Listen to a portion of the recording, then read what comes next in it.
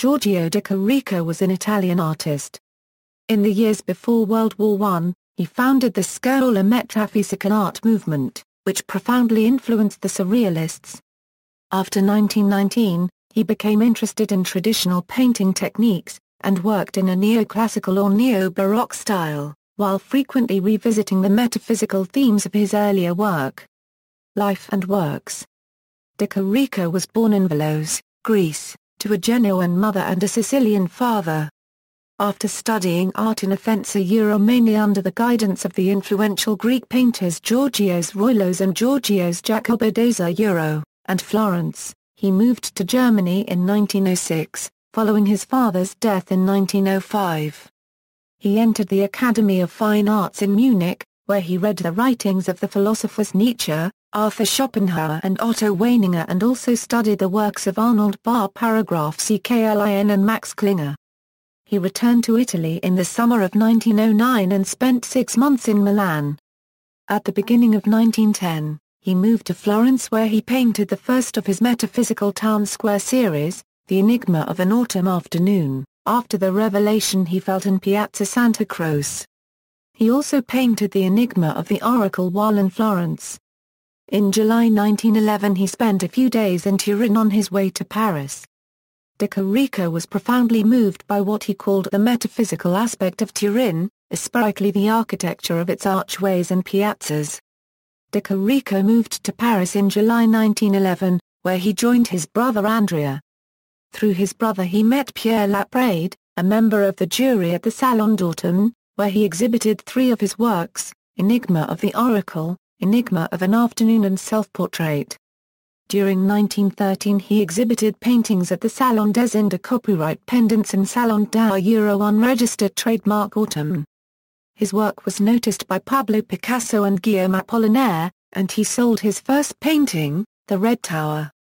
In 1914, through Apollinaire, he met the art dealer Paul Guillaume, with whom he signed a contract for his artistic output. At the outbreak of World War I, he returned to Italy. Upon his arrival in May 1915, he enlisted in the army, but he was considered unfit for work and assigned to the hospital at Ferrara. He continued to paint, and in 1918, he transferred to Rome. Starting from 1918, his work was exhibited extensively in Europe.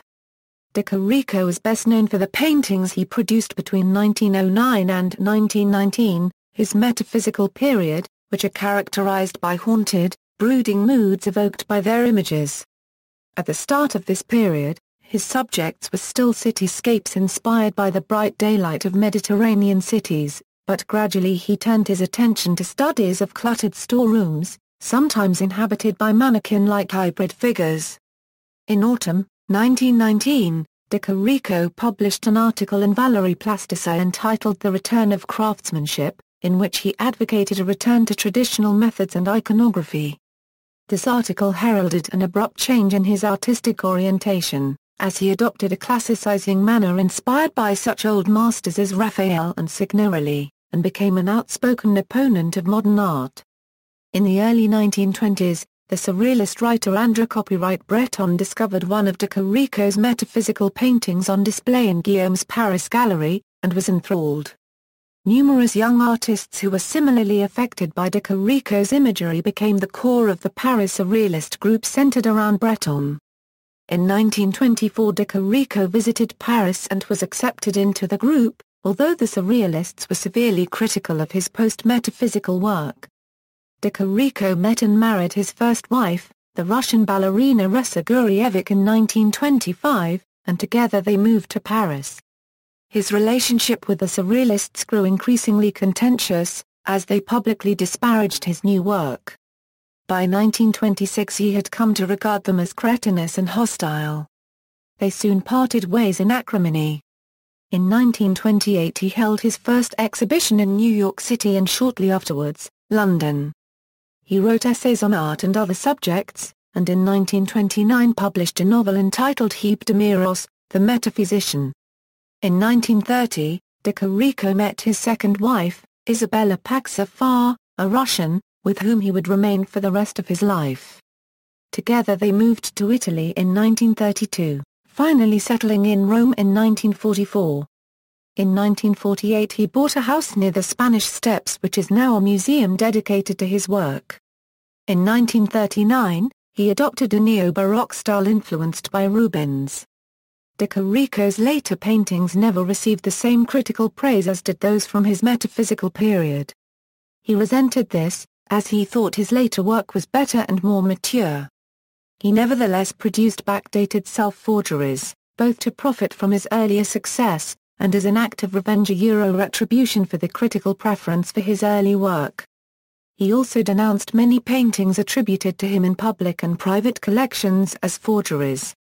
He remained extremely prolific even as he approached his 90th year. In 1974 he was elected to the French Académie Copyright des Beaux-Arts. He died in Rome on November 20, 1978. His brother, Andrea de Chirico, who became famous as Alberto Savinio, was also a writer and a painter. Legacy: De Chirico won praise for his work almost immediately from the writer Guillaume Apollinaire, who helped to introduce his work to the later surrealists. De Chirico strongly influenced the surrealist movement. Yves Tanguy wrote how one day in 1922 he saw one of de Chirico's paintings in an art dealer's window, and was so impressed by it he resolved on the spot to become an artist although he had never even held a brush. Other surrealists who acknowledged de Chirico's influence include Max Ernst, Salvador Dali, and René Copyright Magritte. Other artists as diverse as Giorgio Morandi, Carlo Carra, Paul Delvaux, Kay Willink, Hayu Koga and Philip Guston were influenced by de Chirico. De Chirico's style has influenced several filmmakers, particularly in the 1950s through 1970s. The visual style of the French animated movie Le Roi et l'Oiseau, by Paul Grimault and Jacques Prat copyright Vert, was influenced by de Chirico's work, primarily via Tanguy, a friend of Prat copyright Vert. The visual style of Valerio Zerlini's film The Desert of the Tartars was influenced by de Chirico's work. Michelangelo Antonioni, the Italian film director, also claimed to be influenced by de Chirico. Some comparison can be made to the long takes in Antonioni's films from the 1960s, in which the camera continues to linger on desolate cityscapes populated by a few distant figures, or none at all, in the absence of the film's protagonists. Writers who have appreciated de Chirico include John Ashbery, who has called Yves de Miras probably the finest, major work of surrealist fiction. Several of Sylvia Plath's poems are influenced by de Chirico. In his book Blizzard of One, Mark Strand included a poetic diptych called Two de Chiricos, The Philosopher's Conquest, and The Disquieting Muses. The box art for Fumito Ueda's PlayStation 2 game Ico used in Japan and Europe was strongly influenced by de Chirico. The cover art of New Order's single Thieves Like Us is based on de Chirico's painting The Evil Genius of a King. Style: in the paintings of his metaphysical period, de Chirico developed a repertoire of motifs empty arcades, towers, elongated shadows, mannequins, and trains among others that he arranged to create images of forlornness and emptiness that paradoxically also convey a feeling of power and freedom. According to Sanford Schwartz, de Chirico whose father was a railroad engineer painted images that suggest the way you take in buildings and vistas from the perspective of a train window.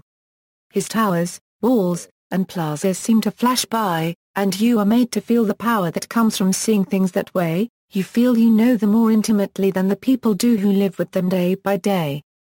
In 1982, Robert Hughes wrote that de Chirico could condense voluminous feeling through metaphor and association. In The Joy of Return, 1915, de Chirico's train has once more entered the city. A bright ball of vapor hovers directly above its smokestack. Perhaps it comes from the train and is near us. Or possibly it is a cloud on the horizon, lit by the sun that never penetrates the buildings, in the last electric blue silence of dusk. It contracts the near and the far, enchanting one's sense of space. Early de Chiricos are full of such effects. A quid amabo nisi quod enigma est? This question, inscribed by the young artist on his self-portrait in 1911, is their subtext. In this, he resembles his more representational American contemporary, Edward Hopper, their pictures' low sunlight, their deep and often irrational shadows, their empty walkways and portentous silences creating an enigmatic visual poetry. Selected works: Flight of the Century, Enigma of an Autumn Afternoon and Enigma of the Oracle, Ritratto di Andrea de Chirico, Enigma of the Hour, The Nostalgia of the Infinite, or 1912–1913, Melancholia, The Enigma of the Arrival and La Mattina copyright Ian Guisanti, The Red Tower, Ariadne, The Awakening of Ariadne, The Uncertainty of the Poet, La Statua Silenziosa, The Anxious Journey, Melancholy of a Beautiful Day, La Rave Transformer copyright, and Self-Portrait, The Anguish of Departure, Portrait of Guillaume Apollinaire, The Nostalgia of the Poet, La Permanigme de la Fatalité copyright, Guermont Parnasse, The Song of Love, The Enigma of a Day, The Philosopher Euro Unregistered Trademark S Conquest, The Child's Brain, The Philosopher and the Poet, Still Life, Turin in Spring, Piazza da Euro Unregistered Trademark Italia, and Melancholy and Mystery of a Street, The Evil Genius of a King, The Seer, Piazza da Euro Unregistered Trademark Italia, The Double Dream of Spring, The Purity of a Dream, Two Sisters in the Duo, Andromache, The Melancholy of Departure, The Disquieting Muses, Metaphysical Interior with Biscuits, Metaphysical Interior with Large Factory and The Faithful Servitor, The Great Metaphysician, Ettore Andromache, Metaphysical Interior, Geometric Composition with Landscape and Factory and Great Metaphysical Interior, Metaphysical Muses and Hermetic Melancholy, Still Life with Salami and the Sacred Fish, Self-Portrait.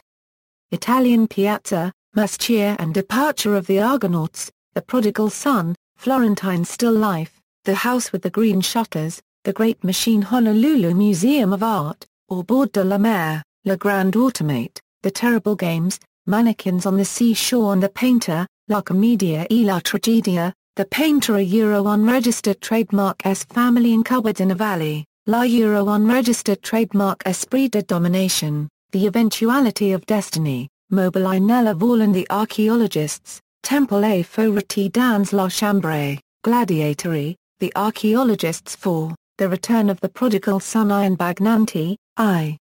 Furcae Sacri 1929, Illustrations from the book Calligrams by Guillaume Apollinaire 1 Gladiatory, Milan Cathedral, 1932, Cavallos a Beramar, Cavalli in Riva al Mare, La Vasca di Barni Mistriosi, The Vexations of the Thinker, Self-Portrait, Archaeology, Illustrations from the book La Euro Unregistered Trademark Apocalypse, Portrait of Clarice Lispector, Villa Medici, Temple and Statue, Minerva, Metaphysical Interior with Workshop, Fiat, Piazza da Euro Unregistered Trademark Italia, The Fall, Via Crucis, Venezia, Isola di San Giorgio, Salamba Squared su un Cavallo Impennato, Metaphysical Interior with Biscuits, Piazza da Euro Unregistered Trademark Italia, Cornipedes, La Mia Mano.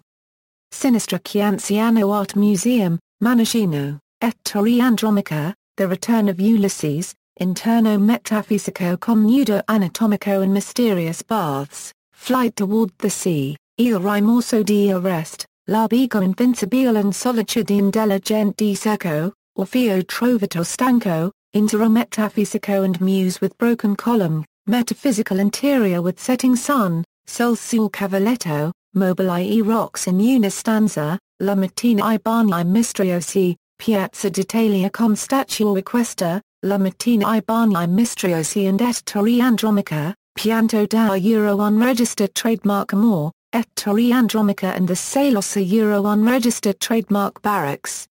Works about, Enigma Estate a Euro 1990 film, Giorgio de Chirico, Argonaut of the Soul a Euro 2010 documentary film.